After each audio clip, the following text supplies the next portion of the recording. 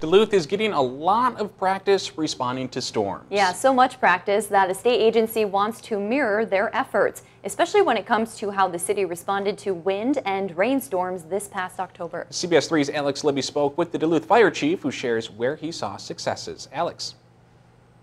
Kristen, Tony, officials with the Minnesota Department of Homeland Security's and Emergency Management met with Chief Sean Creuset to learn how they can replicate what is being done here in Duluth.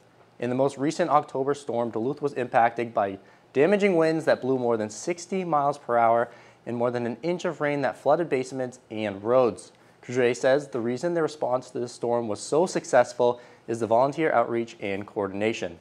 He says when people have a tree down or their basement is flooded, there's nothing the city can do on the residents' property.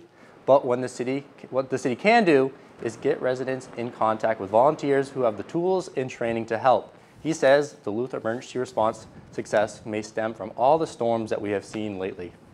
We've had quite a few disaster declarations and non-declaration disasters.